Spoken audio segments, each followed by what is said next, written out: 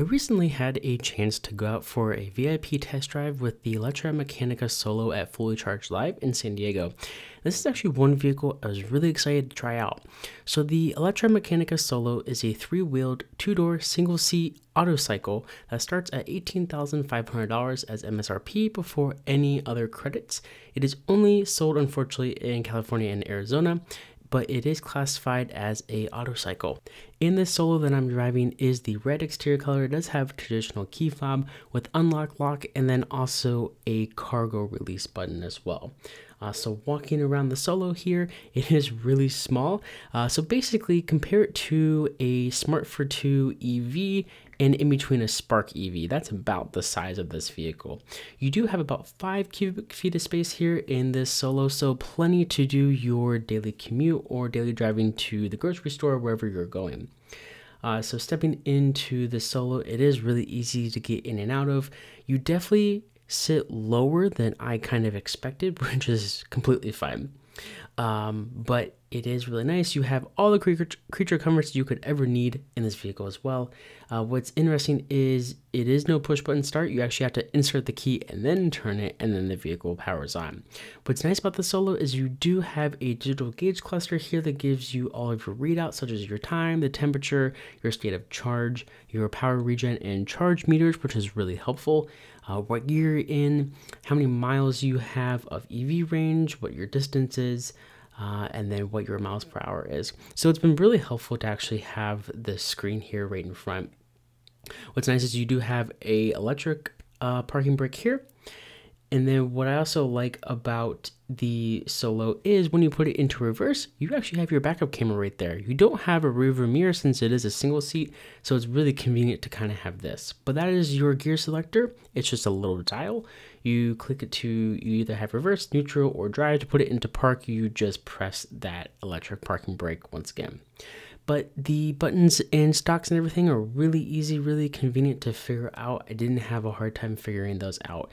And the people at ElectraMeccanica who were putting these on were super helpful in helping me find the right controls that I need before I actually went on my drive. So shout out to them. They were really helpful getting my bearings here. You do have AC, you do have heat, you have your simple controls for your mirrors, the trunk release right there as well. So you do have everything you need just for your simple daily commute. It is a single seater, so I think it has all the features you could ever need in here. And it's funny that today, on this day that we were doing this, it was really hot, so the AC definitely came in handy this day. And speaking of AC, you do have two vents that go towards the driver here, so you do get quite a lot of airflow in the vehicle. One thing to mention here too is your HVAC is on the left for your controls. Then on the right, you do have your radio. It's just a simple JVC unit. You can connect your phone via Bluetooth as well to this vehicle. Let's dive into the specs and driving impressions of the Solo. So looking at the exterior here of the Solo, you do get full LED lighting front and rear. What I find interesting is on the hood there is actually your accent lighting and your high beams, since the Solo sits so low. So looking at this red Solo, I think the black grille looks really nice. It finishes off very nicely. The LED lighting looks really nice, including the accents, the DRLs, and the turn signals as well. These 15-inch wheels on the Solo also look really nice. I think they fit the size very well. I don't think I'd probably go any bigger than that.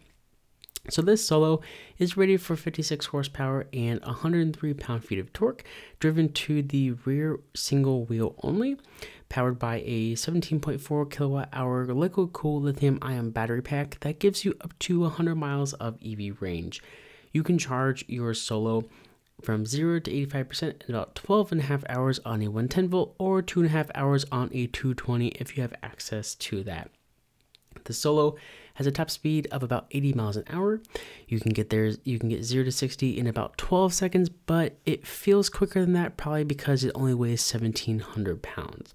But because of its size, the Solo does not have airbags. It actually has steel reinforced beams across the vehicle for your front and rear crumple areas, and also for your doors and your overhead roll bar as well.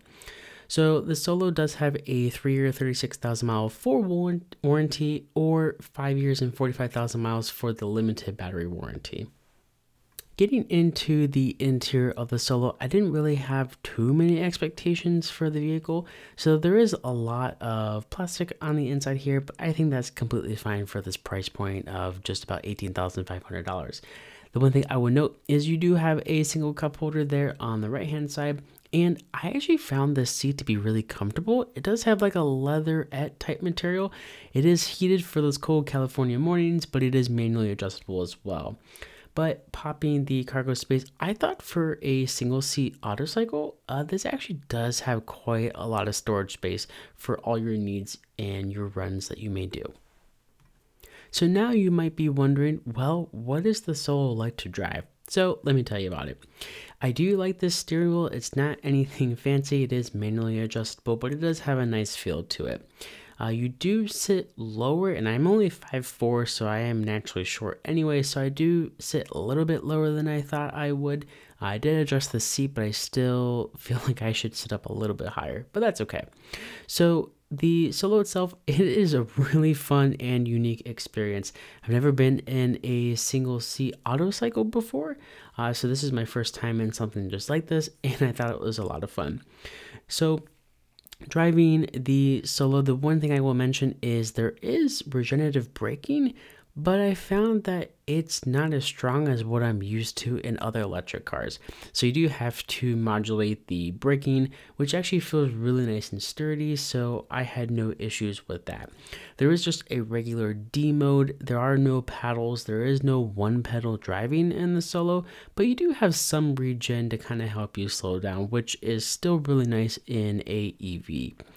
I will say, because this is an autocycle and not a full-size electric vehicle, there was a lot of road noise, but I kind of came to expect that just in terms of the fact that it's not a full-size electric vehicle, so you do get a lot of road noise. But the one thing I did appreciate was I actually got a lot of electric motor whining noise, which I actually like to have that in my vehicles. I actually like hearing that, so it's kind of cool to kind of hear that.